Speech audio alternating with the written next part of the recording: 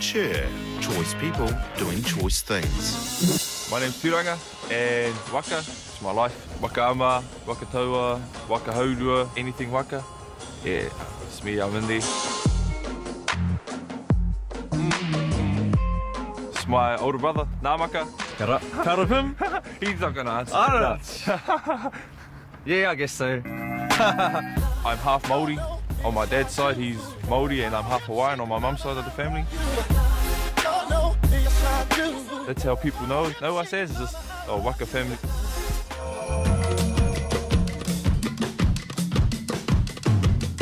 The longest trip that I've done is probably in 2011 when we sailed from Aotearoa here up to Hawaii using all of the old methods in terms of navigation and wayfinding.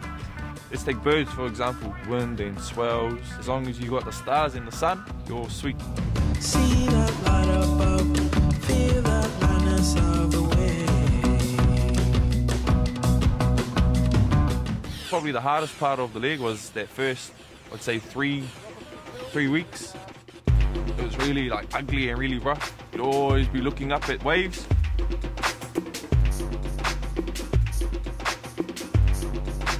When you're sailing next to the other waka, seeing the other waka disappear behind the swells and stuff like that.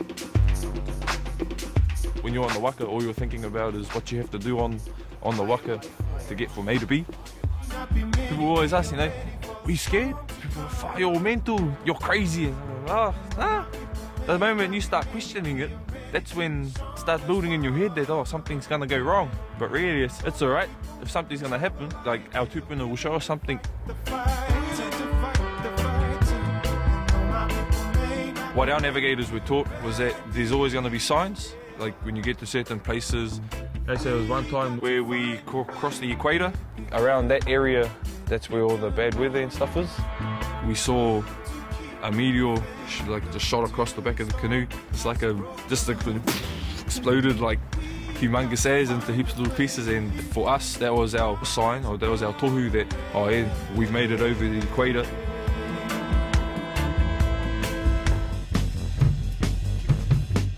There's a star, Hokulea, which is a star that's used to find Hawaii. The Southern Cross, almost right above us over there. That's the star that you're gonna really wanna use to help get you to Aotearoa. We do waka because it's a part of our heritage. I guess it's a pathway for us to stay connected with all our relations throughout the Pacific.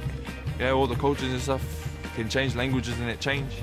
But everyone's still got that one thing that connects us, which is waka. We're smashed by waves, seeing like all these humongous ass walls of the ocean just coming straight at you. I guess it's a thrill. Oh, for me it's a thrill.